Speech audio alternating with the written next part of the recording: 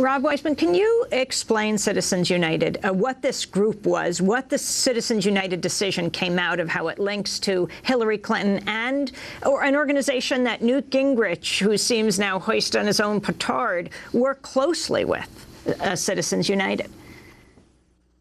Well, the organization Citizens United is an extreme fringe right-wing organization. If you go to their website, they're very concerned about the UN takeover of the United States, and that's sort of one of their core agenda pieces. They also spend a lot of time developing so-called documentaries. And in the lead up to the 2008 election, they did an hour-long video hit piece on Hillary Clinton, assuming that she was going to be the nominee for the Democratic nominee for president. Then the issue, as it turned into a court case, the issue was, could Citizens United air this hour-long attack video on Hillary Clinton on cable TV on demand?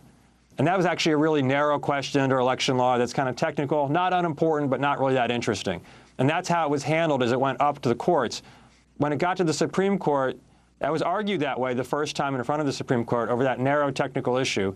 And the Supreme Court said, well, that's all very nice, but we're interested in a much bigger question, which is, can we just wipe away all restrictions on corporate spending on elections so long as there aren't direct contributions from corporations to candidates? So having decided what the question should be, even though it wasn't the question in the case, the Supreme Court then held a new argument and answered the question the way they intended to, which was to say corporations have a constitutional First Amendment right to spend whatever they want to influence election outcomes.